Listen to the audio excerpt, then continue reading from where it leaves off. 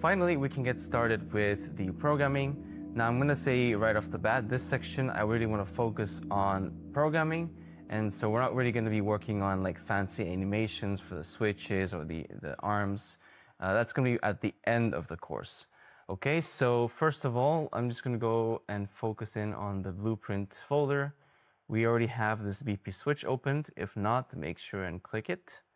Okay, and let's see. For now, I'm going to get rid of this one.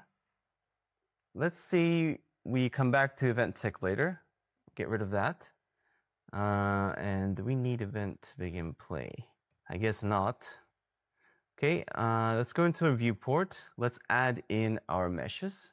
So let's add in the static mesh. So this is going to be the switch base. Okay, and you'll see there's a bunch of stuff we don't need. So that's going to be part of the engine content. So hide that by doing that. And then let's take our switch base. Okay, this is very small. I think that's fine. And then let's add in another one, static mesh. Can be parented, that's fine. Just call it switch. And then let's take our switch. Where's our switch? There you go. So, okay. I just want to check that the size is correct. So let's drag in the BP switch in. And yeah, that looks correct to me. Yeah. What I want to do actually is I'm going to get a new scene root. So this default scene root comes with this ugly billboard you can see here, which can be useful, but in our case, we don't need it. So select scene and call it root, and then drop this to make it the new root. And you can see that that goes away, and we just have the switch. Another thing I want to do is go into side view. I'm going to zoom in here, and I want to lift this up. I don't know how many units, just so it sits flush. So let's see, 0.5. So 0.6. Yeah, maybe it's 0.6. Let's compile and save. Let's see. Okay, I'm going to just drag another. There you go. Delete that, and then I'm going to unpilot this and see if. Okay, the camera movement is way too fast, so go in here, and then I completely forgot how you change the speed of the camera. I thought it was here. Never mind. Yeah. Okay, so is that sitting flush on the ground? Yeah, I think it's okay. Yeah, I'm going to get rid of that and just go back into here. Now, I don't want to mess with the camera, so I'm going to right click here and then do transform and lock actor movement. So if I do this, it's not gonna mess up the view. Save. So that looks okay to me. I'm gonna go back into the perspective view here. Yeah, it's like this, yeah. So I'm gonna slow it down. There you go. You use the WASD keys, by the way, if you didn't know. So this, obviously, we're gonna rotate within its x-axis, so like that. I think it was 25 degrees maximum, both ways, okay? So let me just see 25. I'm gonna put the switch back in. Oh crap, my bad. Let's Control Z that, and then zero out the X, yeah, and then somewhere here, right? 5, okay. So it seems like it's correct. Okay, there you go. So positive 25 is the off position, and then if we go to minus 25, that's the on position. So we need to keep that in mind. Let's make a variable that is going to be saving the position of our switch. So I think it was called switch on. I mean, we should probably check that diagram. Okay, so yes, indeed, it says switch on, so we can call it that, and it's called switch toggle. So that was incorrect, switch toggle.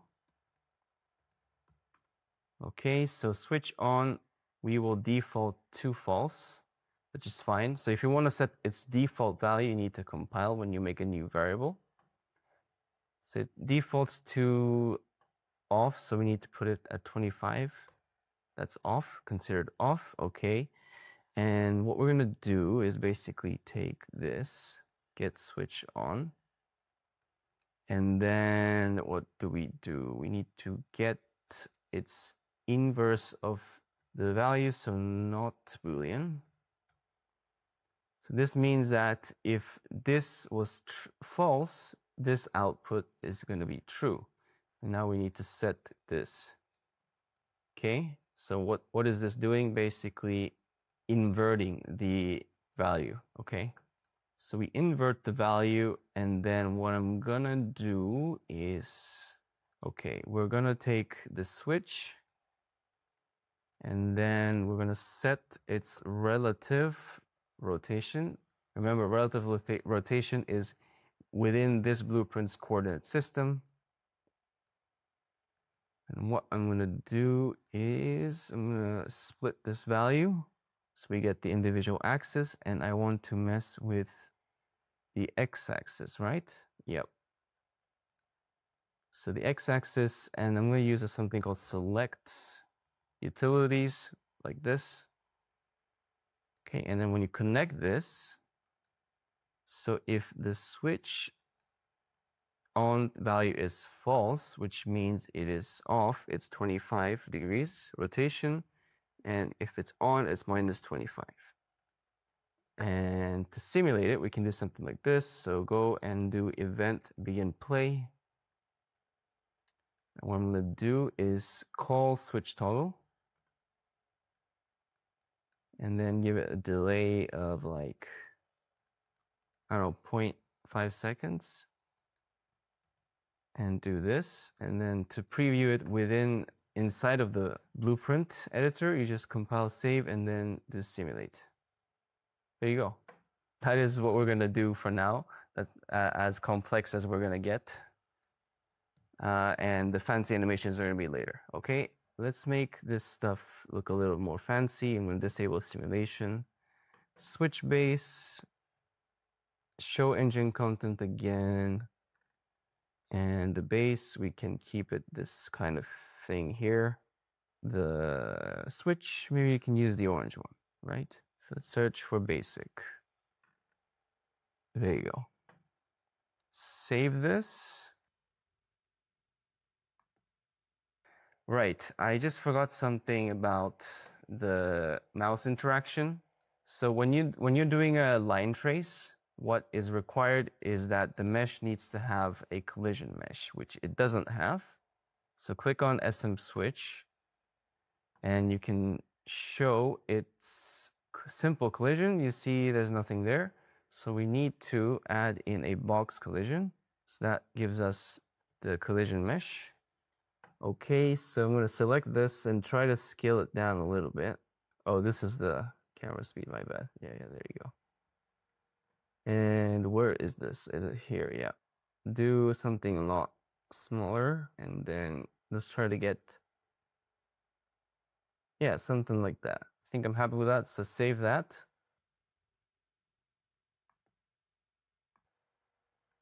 And then it's very hard to see.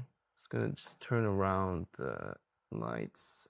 Okay, so you see what I'm talking about with the shadows? You can see that the switch doesn't have any shadows because it's too small. But I would guess if we zoom in enough, see? Okay, I wasn't thinking about that. So to fix this issue, I'm gonna try to bump up the shadows to epic. See if that fixes it. It is not doing it. Let's disable the lock. I'm gonna try to zoom in. Oh wow, we have to get in quite close, eh? Okay, so let's just zoom in so we can actually see the shadow over the switch. And then that's gonna change our focus settings. So I'm gonna redo it again here. And I think the bokeh's too much, so I'm gonna just do 1 here. Let's save this. Okay, and then we have this working now, which is fine. Yep. And then mouse click, we are good. So let's test it then. We should be able to test it now. And so let's go into the blueprints and drag in our mouse click blueprint. I'm going to zero it out.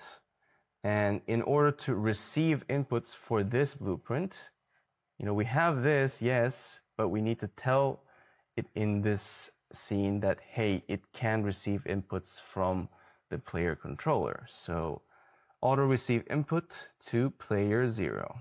That's the player 0 with the, as you can see here, index 0. So that's the default index. Okay, fingers crossed. I'm going to run this. If I click, oh, there you go. You see that? That's the trace debug which is being drawn. So that's good to know that it's working. Let's just do none for this one. And then let's do this. Boom. Okay, so obviously we can't see the mouse, and that's because we haven't set the variable. And so copy this from the level blueprint, okay? And then you just do show mouse cursor set to true. Set it to true and compile and save. Okay, when I run it, we'll see that I can click and that goes off, on, off, on. And if you want to see that it's actually doing it, you can just take this and then do a print string. And I like to do like half a second and do in string like that. And just make it red. So do that. Sorry, 1, okay. Complete. True, that's on, that's off, on, off, on, off. There you go. Oh, do you see that? Okay. Yeah, no, the shadow is still there, so it's fine. All right, that wraps up the switch. Once again, 10 minutes just to work on something simple, and I think you're getting the theme right now, right? It can get a little bit boring because it lacks the immediacy of a tool like Touch Designer. But I think there is a real value into mastering kind of low-level technical skills because you're not limited just to work on installations, because in Unreal Engine you can really get into other fields like virtual production or archivist or automotive or video games, right? And those skills that you learn, they can really be translated into these different fields. And so that gives you a lot of, I would say flexibility that other tools might not give you, right? And so look, if you're still determined to learn and if you want to keep learning, click on the next video.